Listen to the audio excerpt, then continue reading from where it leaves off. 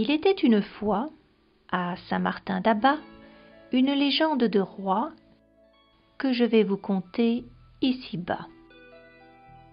Un prince de la région, épris d'aventure, se retrouvait seul dans son donjon, face à son armure.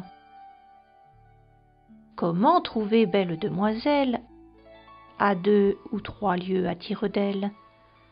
En effet, la demoiselle s'est endormie dans son enveloppe blanche comme une mariée, avec un timbre rouge comme un cœur meurtri. Mais elle ne sait pas où être déposée, tellement les boîtes aux lettres sont dégradées.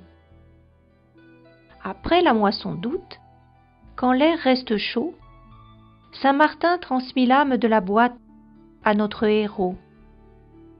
Autrefois triste, la boîte aux lettres s'est métamorphosée. À leur vue désormais, ce n'est que du bonheur. Parée de ses atours et de ses toilettes, la boîte aux lettres exhibe fièrement le travail de son concepteur. Et chacun apprécie sans en perdre une miette, reflet de l'intime et de la passion de son créateur.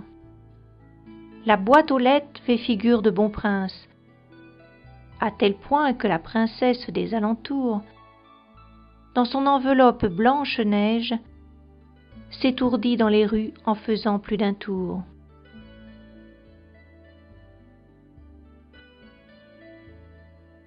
Oyez, oyez, bonnes gens de Saint-Martin-d'Abas, pour recevoir bonne nouvelle des lieux d'ici-bas, gratifiez votre boîte aux lettres de l'essence de votre être, et la colombe de la tolérance déposera le laurier de la vie dans votre boîte aux lettres.